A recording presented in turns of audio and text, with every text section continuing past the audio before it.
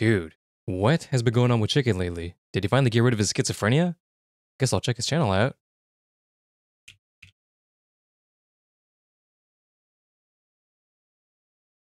What the fuck?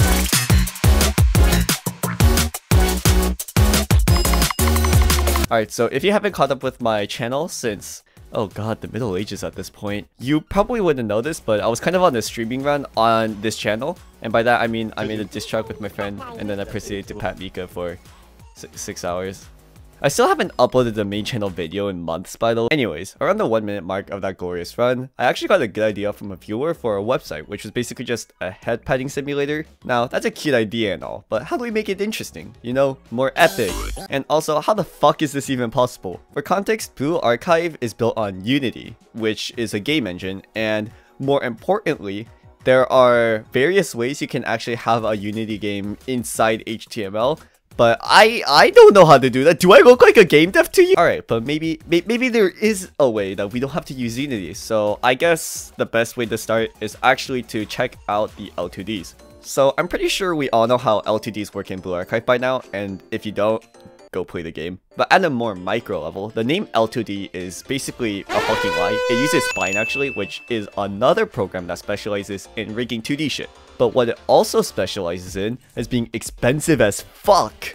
At least for what I'm trying to do. Yeah, I know most professionals use it so. So I have a few friends who sent me legitimate unused copies of Spline, and basically now I have an older version of Spline running. And what I didn't do was download Mika's L2D assets on various known GitHub repositories, unpack the texture files in Spline, and then use a skeleton file with the new unpacked textures to be able to inspect and edit Mika's L2 Spline rig. Now, hypothetically, this comes at a notable issue, which is the fact that Mika's swimsuit model won't work here because just like human spines, Spline 2D is not backwards compatible with older models. So since Mika's swimsuit model was built on Spline 4.x, it can't be run in Spline 3.x. The same thing for Mika's regular model being built on Spline 3.x. It can't run on Spline 4.x. Now this is actually a big deal because the library that Spline gives out for free only works for 4.2. I tried doing older versions but it just doesn't work. It only loads for 4.2. Wait a minute. There is no fucking way that's how it works. Alright, so we got the potentially expensive side of making this website out of the way, but how am I going to do literally the other 90% of the project? Because while yes, there is a pat animation in these L2Ds, in the actual game, the way you move your mouse or finger dictates where the student's head goes, and that's not in the animation. Hell, what bone do I even fucking move? This shit's got more bones than my nearest obituary. Holy sh— You know what? Let's not worry about that right now. We can deal with the simpler parts right now instead, which is basically just getting a general forehead hitbox and tracking cursor movements when you hold down on it. In order to detect pats, I'm also going to add a detection handler that can detect when you go from right and then switch your direction to left, thus counting as one head pat. Oh, sorry, I'm getting a call. Oh, you're saying I already did all of that 8 hours ago? Oh, wow, who could have seen that coming? Yeah, so it's not too complicated. It's just tracking your mouse when you hold down on this hitbox right here every 10 milliseconds. From there, it can detect if you went right or left during that tick, as well as if you made a substantial enough movement. So while yes, you can just stand still and not break your head pat streak, you won't get any points from it, so there really is no point. If you want more detailed explanations for the scoring system and all of that logic, you can actually check out my Ko-Fi, and I'll just post more detailed explanations for paid users there. I don't know, man, I need money.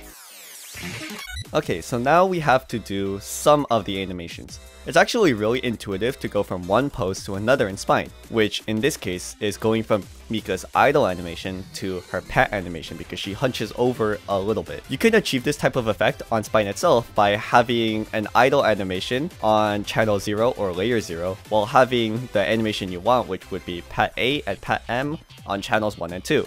And A and M are basically for the body and then the facial expressions. And then by just having a reference to your Spline player, or well I named my variable that, but basically just by being able to reference to that playback, you can actually manipulate any pose or anything like that beyond what the documentation says you can do. So after that, with just a little bit of code, we can have it so that holding down on the hitbox switches Mika from her regular idol to her pat idol. Okay, but the issue still persists. How the fuck are we going to get these patting motions into a website? Because, you know, this doesn't really use Unity. Do I look like a Nexon employee to you? Do you think I know how this shit works? Well, I'm not a Nexon employee, but I do know how it works now. So, but Chicken, how did you even understand it? You can't even extract the L2D or properly open it, so how do you know what bones are in there and stuff? Well, I have this neat little trait that all humans except my ranked teammates seem to have, which is this beautiful thing called pattern recognition. For example, all Blue Archive characters have all playable Blue Archive characters have heads, and to that extent, all playable Blue Archive characters can get pat and have very similar head pat logic. And it should be known that the multi-billion-dollar company that hires professionals that know what they're doing hire professionals that know what they're doing.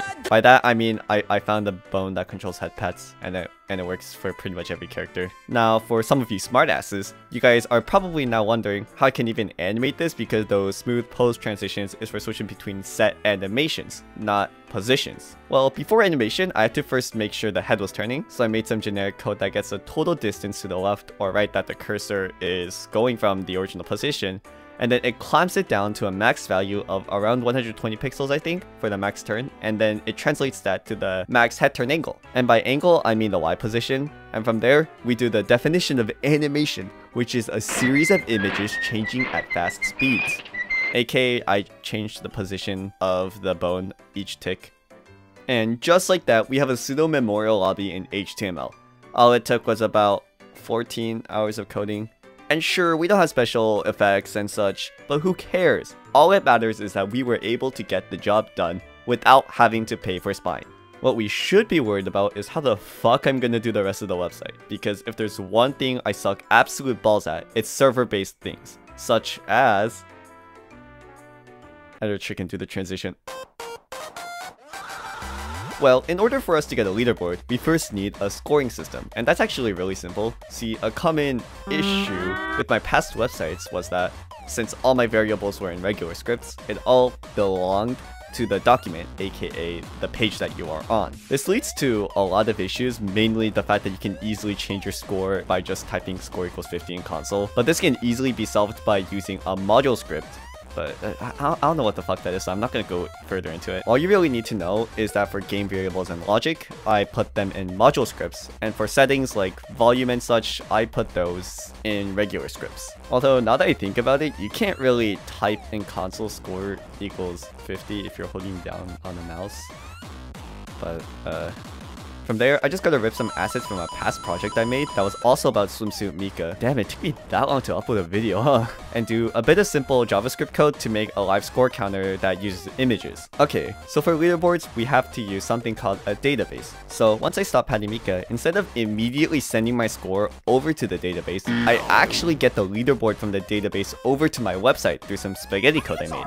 And basically, my website will do a bunch of checks with the current leaderboard to see if I made it onto the leaderboard in the first place, and if I did, then it'll tell me what place I got, and then to type my name down so I can rightfully take my place amongst my fellow mental asylum patients. It'll then get my name and my score and make a new leaderboard, and that's the new database kind of deal. If you didn't understand what I just said, basically I pat Mika, I get points, I get shit from a database, the website checks if I made it onto the database's leaderboard. If I do, I get to type my name. There was some other stuff too, like formatting and styling and such, but honestly, I can't do CSS for the life of me.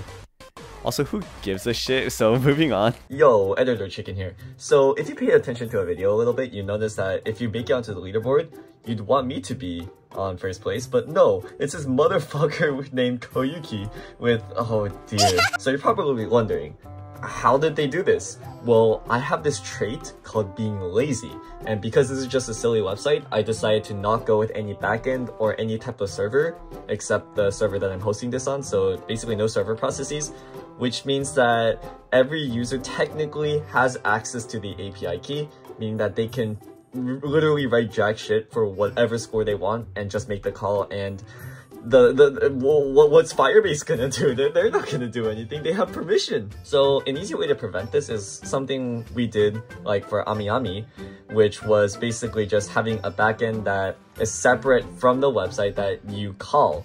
And yeah, we can do that, but this is a silly website. Also because in that video, Aono handled most of that backend aspect, not me. So yeah, maybe I'll get into it in another video one day, but no.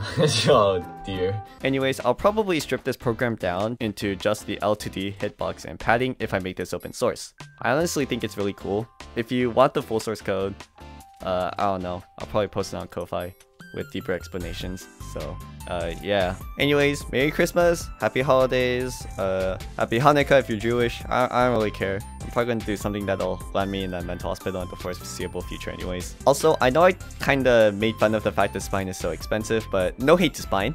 Their program is made for professionals who are pretty much the best at their craft. So yeah, it's understandable that it's expensive. And it's also really good too, so. I also think it's really admirable, the fact that they are doing a one-time payment and then you basically get all future updates as well, instead of a subscription service like a company. Oh yeah, and one final note, if anybody here works at Nexon, MX Games, or Yostar, or something Blue Archive related, this is my business email, please contact me. I do need a job.